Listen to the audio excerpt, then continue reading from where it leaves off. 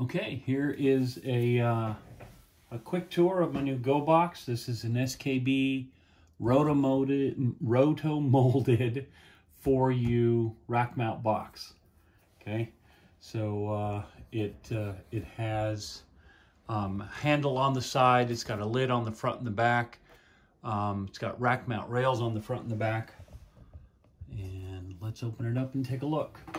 So we have these little latches that come off there. And here's the rig. So I've built this so I don't need to do anything in the back when I set up.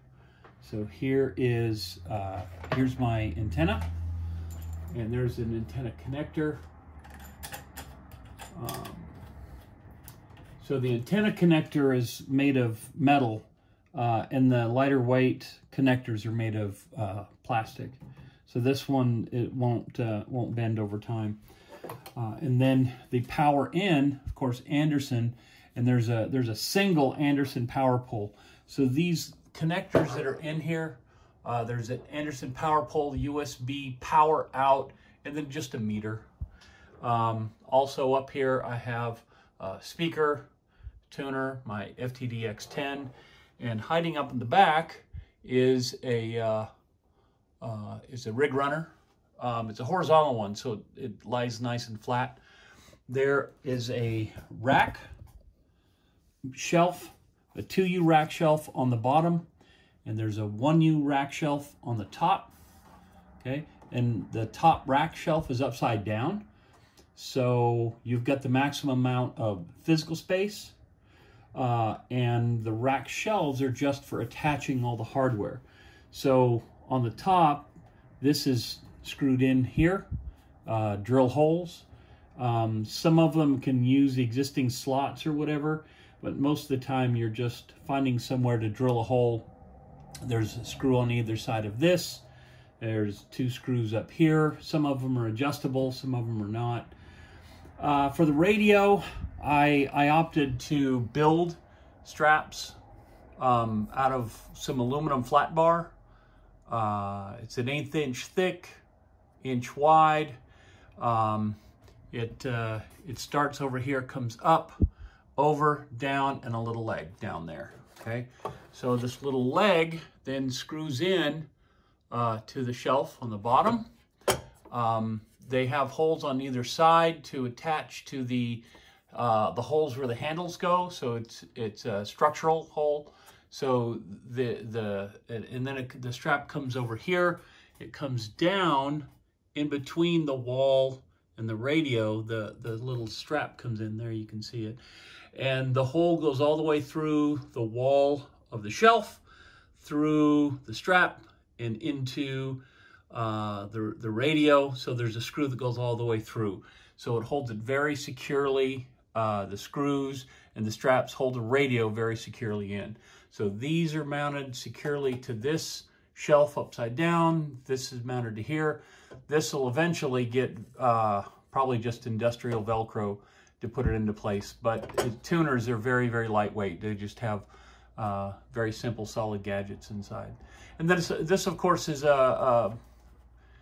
who makes this? Powerwerx. This is a Powerwerx passive speaker. Just the headphone jack cord goes in the back.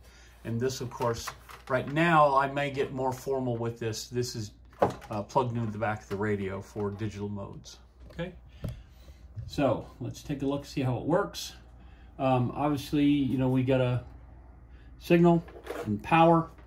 So Anderson power pole, and plug in. Okay, now I could plug a battery into there. In the future, I could get Epic Power Gate sort of thing to switch between battery and city power. Very flexible when you use things like this. For now, there's no battery inside. The power is outside the box. I could, like I said, I could put a battery inside if I want in the future. But for now, I'll turn the power supply on. Okay, once it comes up to speed, you'll get a reading. It says 13.9. That's what I have the power supply set at. LED for the USB power comes on. So it kind of lets you know it's powered up. So with the power and the signal in place, turn the radio on, and there we go. Okay. And it's late at night, so 80 meters. Yeah, I saw some of that. And the audio comes through this Powerwerx pretty well. There's a rag chew going on earlier, but you can see I've got really good signal.